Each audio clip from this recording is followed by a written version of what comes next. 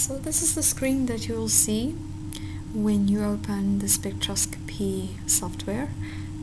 What I'm going to start is just by taking a clear cuvette, placing it in the spectrometer. I'm first going to calibrate it to make sure that I read the correct absorbance spectrum. So I'm calibrating it in the dark, and then I'm adding ethanol to the cuvette because that's the solvent in which the chlorophyll has been extracted. So I'm going to place a cuvette with some ethanol into the spectrometer, and I'm going to calibrate it as well.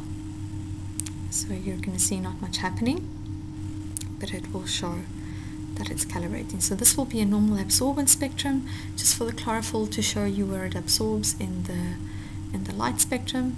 There it's calibrating, and we're good to go. So now I'm going to empty my cuvette.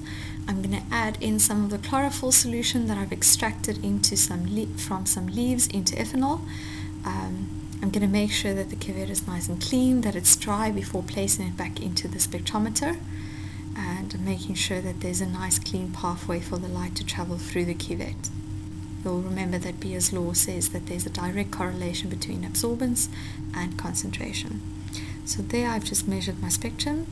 I've just expanded it, and there we can see really nicely that I definitely have a peak in my spectrum. So I'm going to stop the recording, and then I'm going to go and analyze where those peaks are. So that's around 662 nanometers, which is what I expect for one of the chlorophylls. And there seems to be two little additional peaks. Maybe that's a mixture of two different chlorophylls. One had 471 nanometer, and one also at 441 nanometers. So I'm going to leave it up to you to go and decide which chlorophylls do you think are present.